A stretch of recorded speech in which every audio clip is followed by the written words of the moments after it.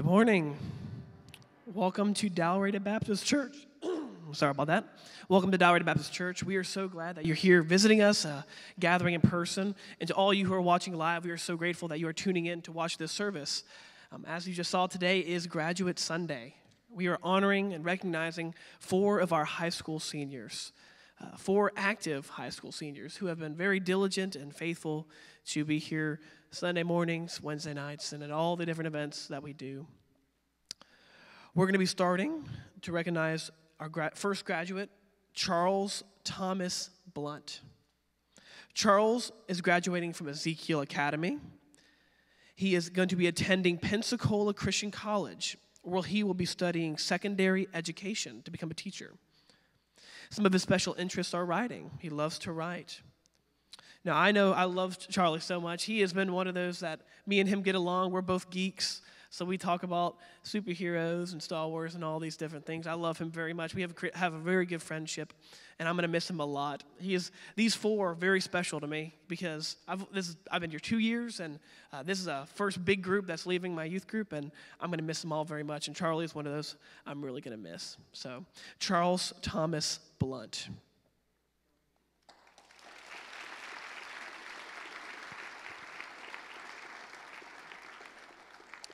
Next up, we have Dawson McKinley Callens.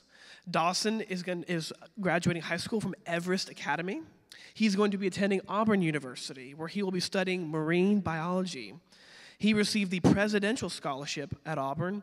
During his time in high school, he spent a lot of his time in the Montgomery YMCA swim team as a swimmer. Some of his achievements, he was a part of the Beta Club and the National Honors Society. I love Dawson so much. He is one of those that's just fun. When he shows up on Wednesday nights, he is always talking to all the youth, old all the way to the young, and he never tries to act cooler than anybody else. He just loves to be fun and hang out with everybody. And I'm also going to miss him very, very much. So Dawson McKinley Callens.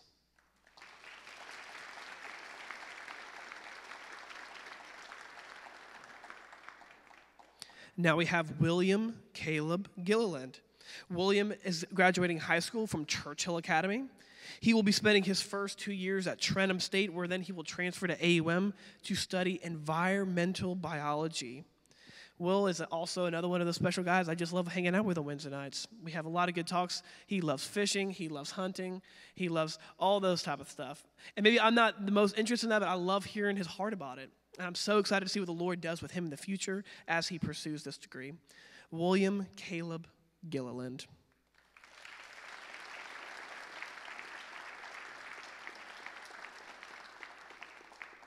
And finally, but certainly not least, we have Riley Elizabeth Rayburn. Riley is graduating high school from Evangel Family Christian Academy. She is going to be attending college at the University of South Alabama, where she will be studying radiology. She received the ACT scholarship, and she was a part of the Beta Club during high school. Riley is another one of those I just love so dearly. She's a leader in our youth group. The younger girls look up to her a lot. They really do. She talks with everybody from 7th grade and all the rising 7th graders every single year. She's going to be very, very missed in our group. And I want to mention this about all 4. All 4 of these are actually part of our student youth leadership team as well. So we've been spending time I've been trying to pour into them leadership skills, and I've seen them each individually grow tremendously. I know the Lord is going to use each of them to do amazing things wherever they go to college. We are sending them out as missionaries to their colleges, and they're going to be a light of hope at those places. Riley Elizabeth Rayburn.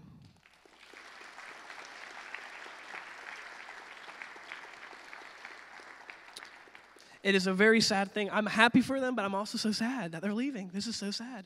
But I love each of you so much. I'm so proud of each of you. I've seen each of you grow tremendously these past 2 years I've been here.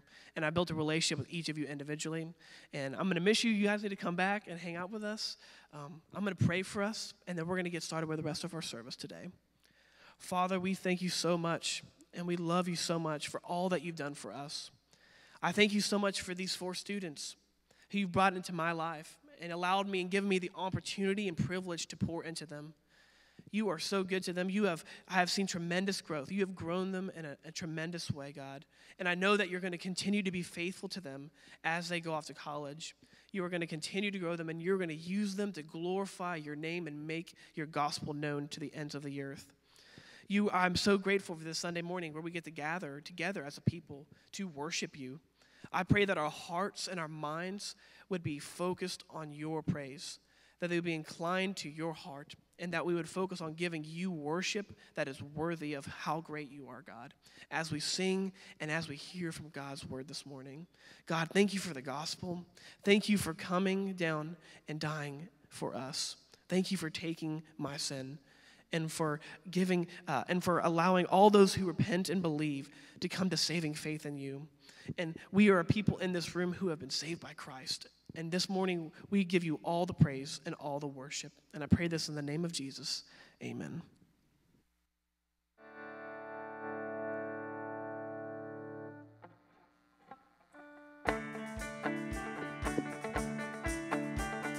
Oh, good morning, church family. Stand with me as we worship this morning together in praise.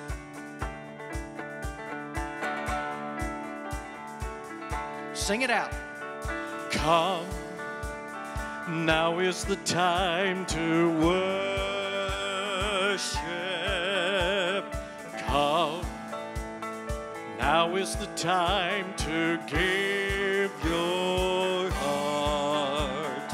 Come, just as you are to worship. Come, just as you are before your God. Come. Sing it again.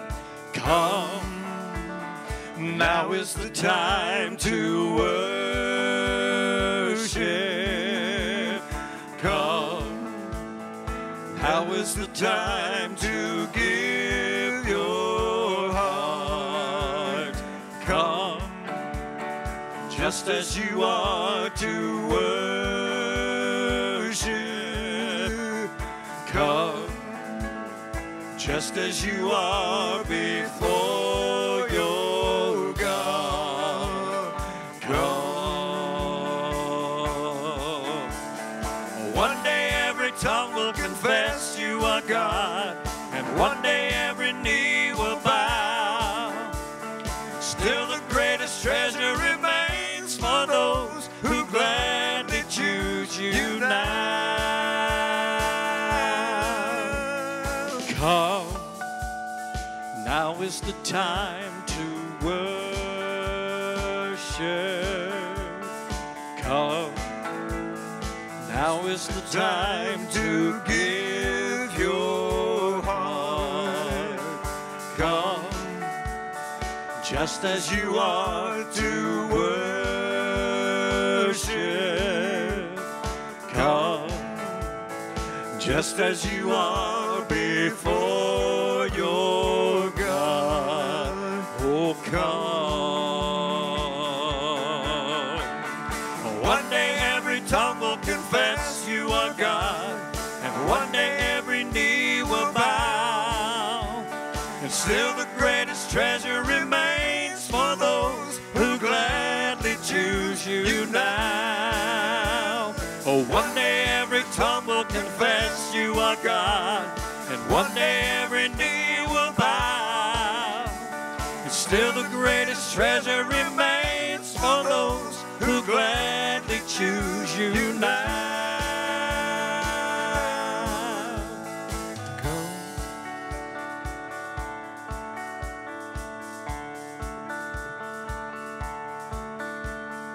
Come, now is the time to worship. Come, now is the time to give your heart. Come, just as you are to worship.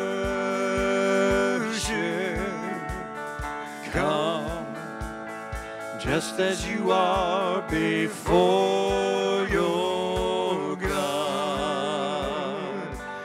Come.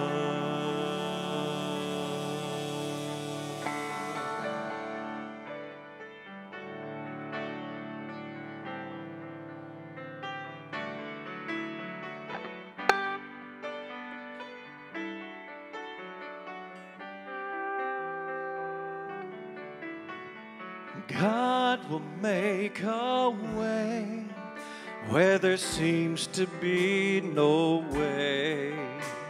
He works in ways we cannot see. He will make a way for me. He will be my guide. Hold me closely to His side. With love and strength for each new day, He will make a way. He will make a way. God will make a way where there seems to be no way. He works in ways we cannot see, but He will make a way for me. He will be my guide. Hold me closely to His side. With love and strength for each new day, He will make a way. He will make a way. By a roadway in the wilderness, He'll lead me. And rivers in the desert I will see. Oh, heaven and earth will fade, but His word will still remain. And He will do something new today. God will make a way where there seems to be no way. He works in ways we cannot see. He will make a way for me. He will be my guide. Hold me closely to His side. With love and strength for each new day, He will make a way. He will make a way. This is our testimony. Sing it again. Oh, God will make a way where there seems to be no way. He works in ways we cannot see. He will make a way for me. He will be my guide. Hold me closely to His side. With love and strength for each new day, He will make a way. He will make a way. With love and strength for each new day, He will make a way. He will make a way.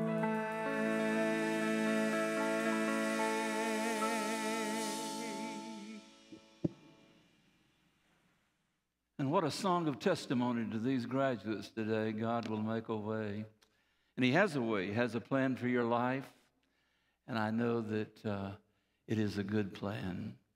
And I encourage you to always seek Him, to follow Him all the days of your life. Let me just say a word to those who are joining us. And we're so thankful that you've joined us through Facebook Live. And others will watch later in the week. But starting next Sunday, it will be optional in wearing a mask in our worship time. And I appreciate you being faithful through all of this time and understanding. But we'll give you more information at the close of the service today. But starting next week, masks will be optional in our worship time.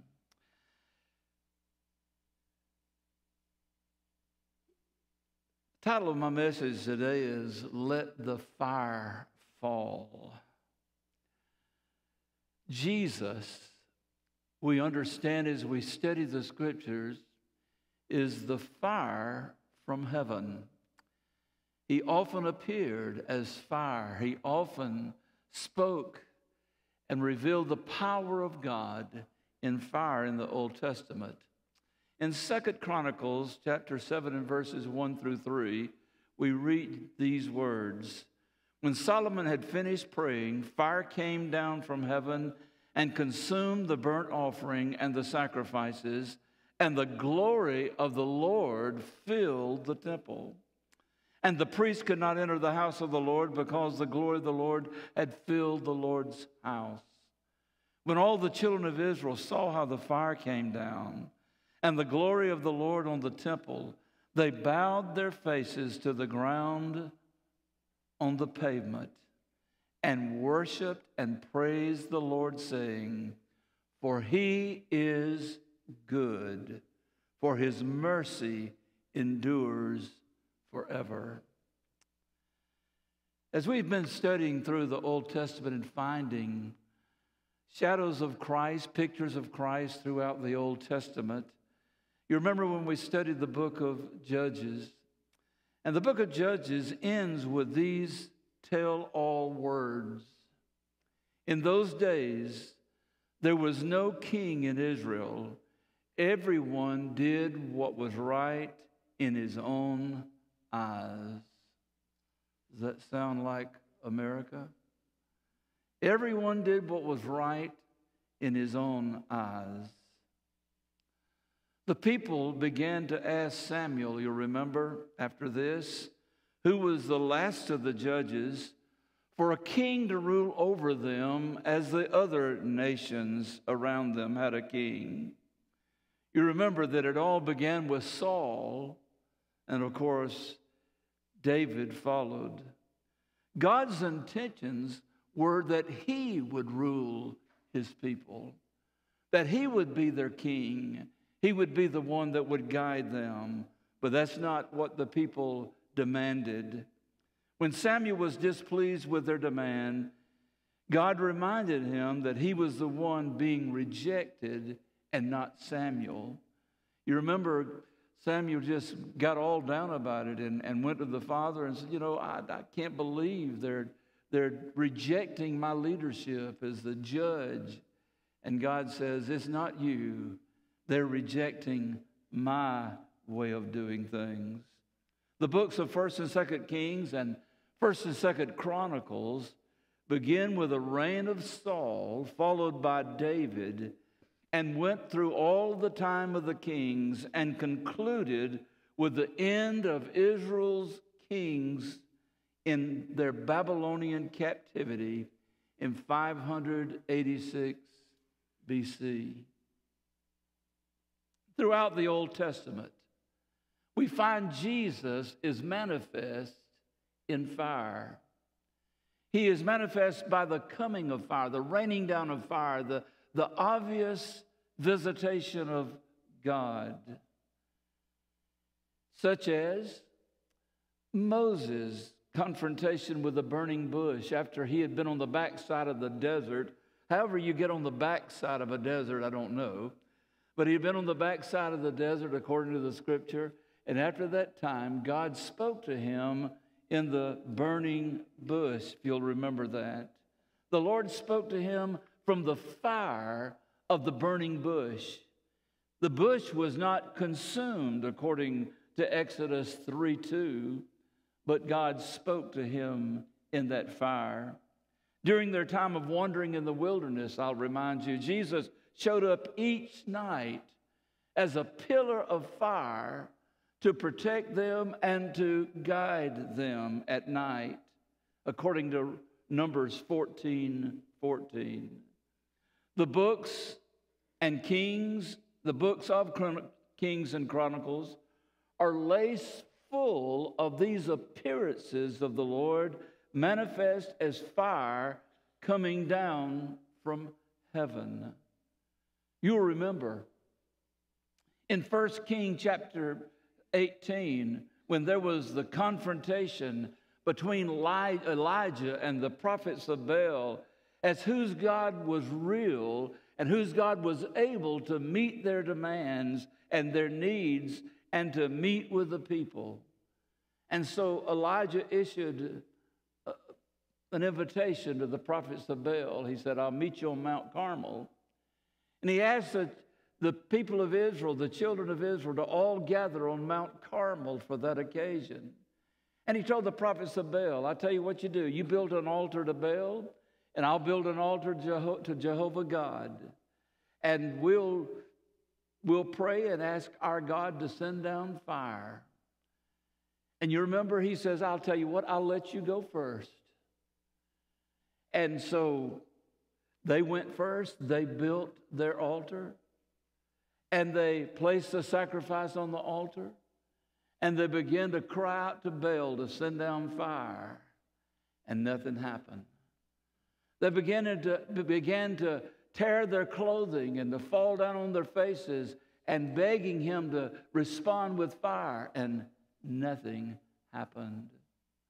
They even cut themselves and presented themselves and cast themselves onto the altar, thinking that Baal would respond, and they were willing to sacrifice their own bodies that he would prove himself to be God, and nothing happened.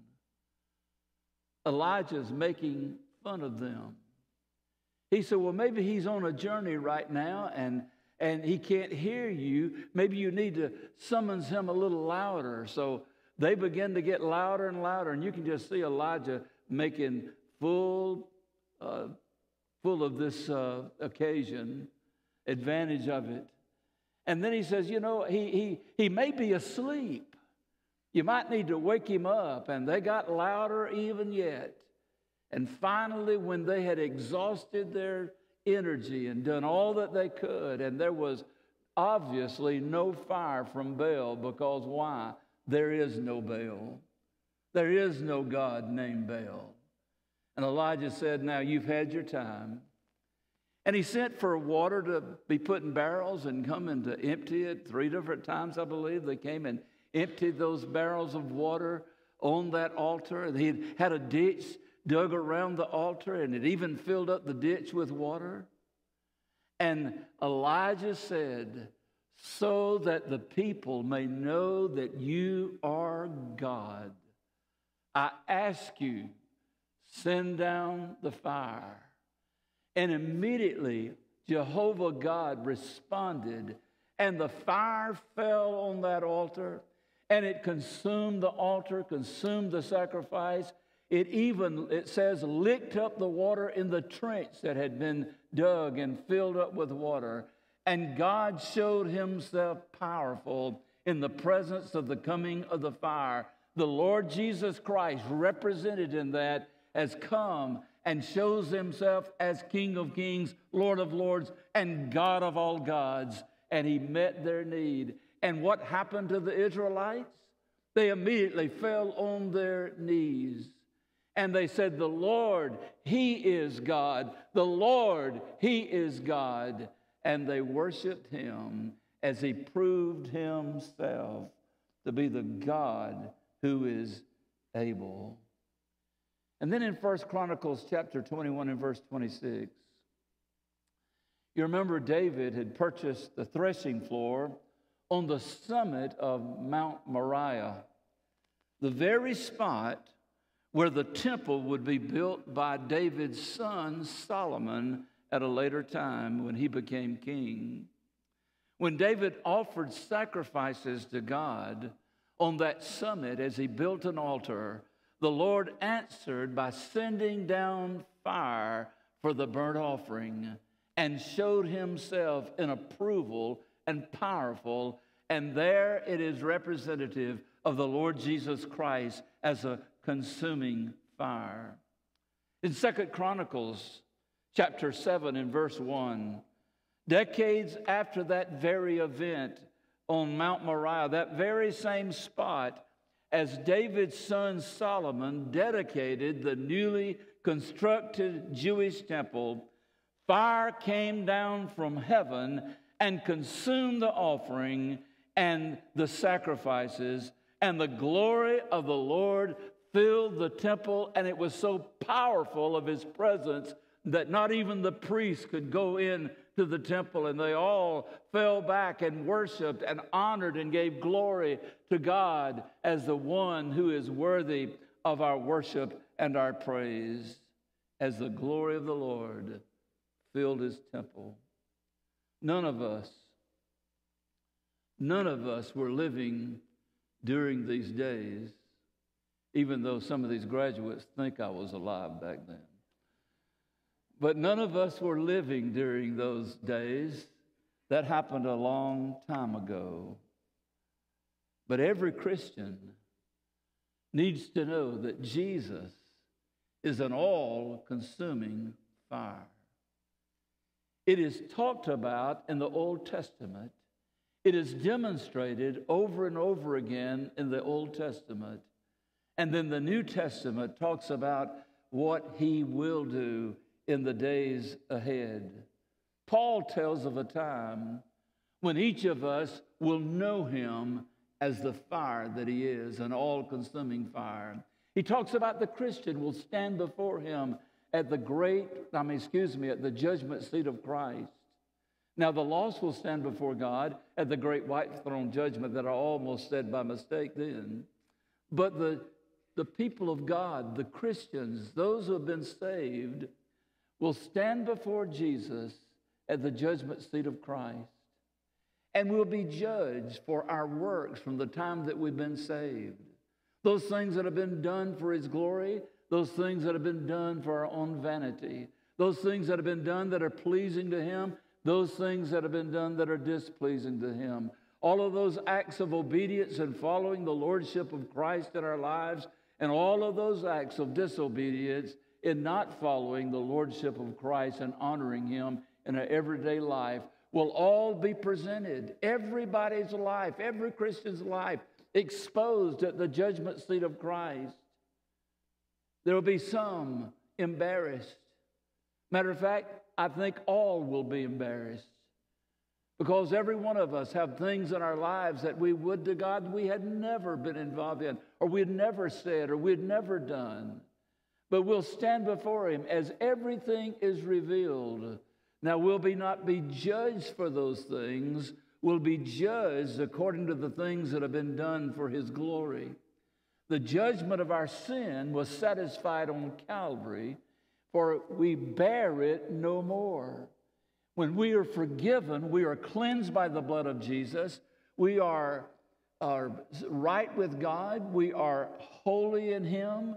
And as we confess our sins, as John says in his first epistle, that if we confess our sins as Christians, he is faithful and just to forgive us and to cleanse us from all unrighteousness. So it'll not be a judgment of our seed, of our deeds or our sins. It'll be a judgment of our life as Christians. How did we serve him? How did we follow him? How did we do his perfect will? How attentive were we to the leadership of the Holy Spirit? What things were done in the flesh? What things were done under the leadership of the Holy Spirit? And it will be judged as the holy fire of God falls. And all of those things that were done in the flesh for our own glory and our own will and our own disobedience will be burned up as wood, hay, and stubble. It says there will be a lot of folks that everything they've ever done, they're Christians, but everything they've ever done in service, every day that they live, will be burned up as wood, hay, and stubble, and they will lose all of those things except for themselves. It says they will be saved. They will be spared. They are saved, the scripture says, though as by fire. Other words, you've heard people say, well, I think I'm going to make it in by the skin of my teeth. That's exactly what he's talking about. They are saved. They are part of the family of God. They are born again. They are believers. They have trusted in the finished work of Jesus on the cross when the Holy Spirit of God dealt with their hearts and invited them to believe and come into faith in the Lord Jesus Christ. They have been born again. But their life has not demonstrated a life of loving God. It's not been a life of service. It's not been a life of loving their fellow man. It's not been a life of commitment. It's not been a life of faithful obedience to the Lord's will in their lives. And they'll stand there And it says that they will be embarrassed at his appearing when he comes. Can you imagine that? Can you imagine knowing the one who died on the cross for your sins? Can you imagine knowing him personally and knowing that you have received him? He has forgiven you of every sin. He's given you a home in heaven. He's given you eternal life. He's given you a relationship with the Father. He's done all of that. Can you imagine being embarrassed when the one who loved you so, the one who was sacrificed for you, the one who gave you forgiveness and life, can you imagine being embarrassed at the coming of the Lord Jesus Christ?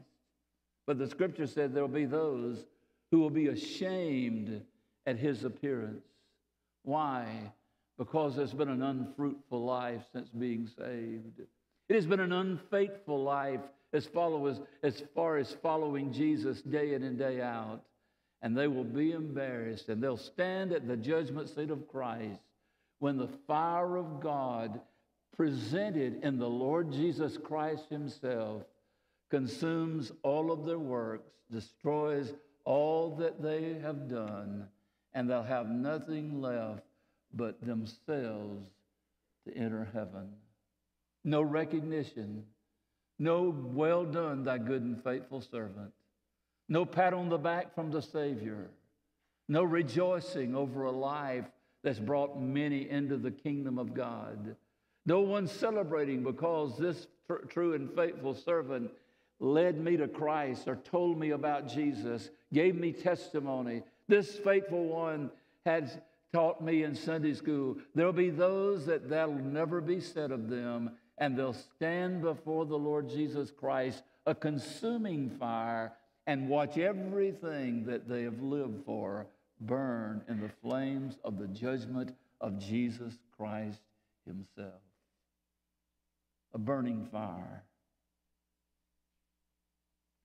In 1 Corinthians chapter 3 and verse 13 through 15, the scripture says, each one's work will become clear, for the day will declare it, because it will be revealed by fire, and the fire will test each one's work and what sort it is. If anyone's work which he has built on, it endures, he will receive a reward.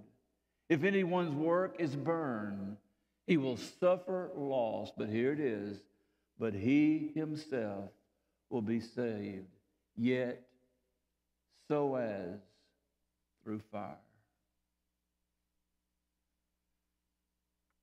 I had an old preacher friend one time that says, some folks are going to go to heaven with a stench of fire smelling all over them.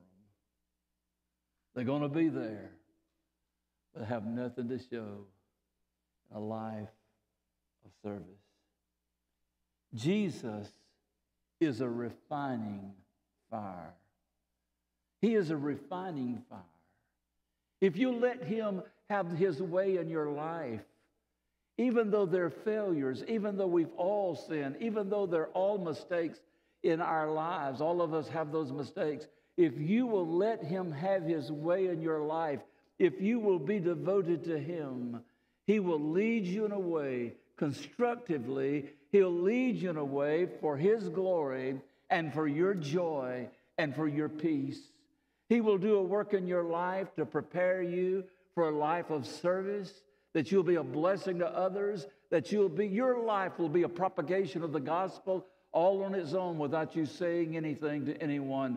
If you'll just let God have his way in your life, as the Lord Jesus Christ desires to burn out all of that chaff and all of that wood and stubble and all of the things that do not belong in a Christian's life, he's willing to take care of that right now in your life and to use you for his glory. Listen to what it says. He is a refining fire who will one day thank God. I said that, not him. Burn away all our impurities. And when that is done, listen to what Jude says. And when all of that is done, he will present us faultless before the Father's throne. Faultless. We will stand as he presents us before the presence of his glory. Listen to what he says, with exceeding joy, according to Jude verse 24. He will present us faultless. Wow. We will stand before him for the judgment seat of Christ.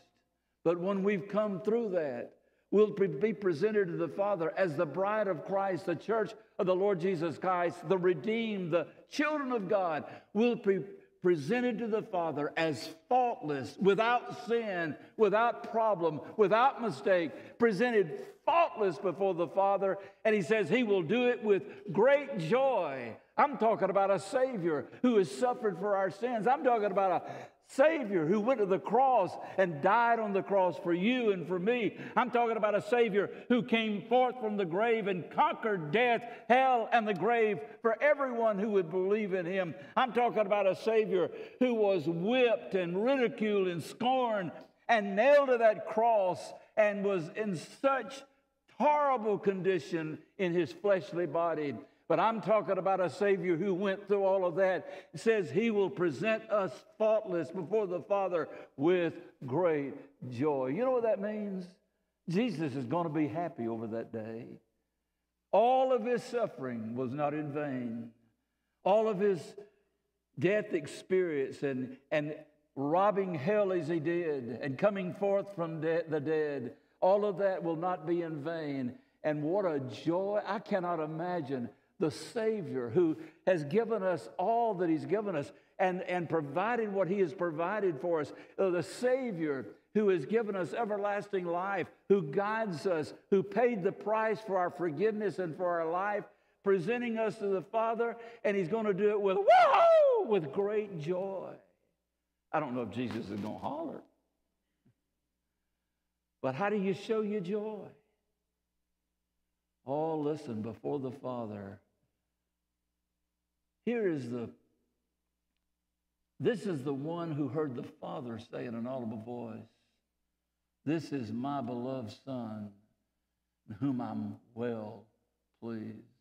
This is my Son, hear you him." And then this beloved Son, our Redeemer, our Savior, the all-consuming fire that will judge us as his people, will turn that into something of rejoicing and present us to the Father faultless.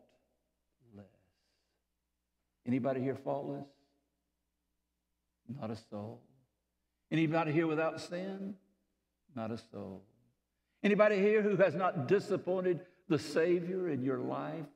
Not a soul. But all of those disappointments, all of those failures, all of those sins will be taken care of. And he will remove them from our past, remove them from our present.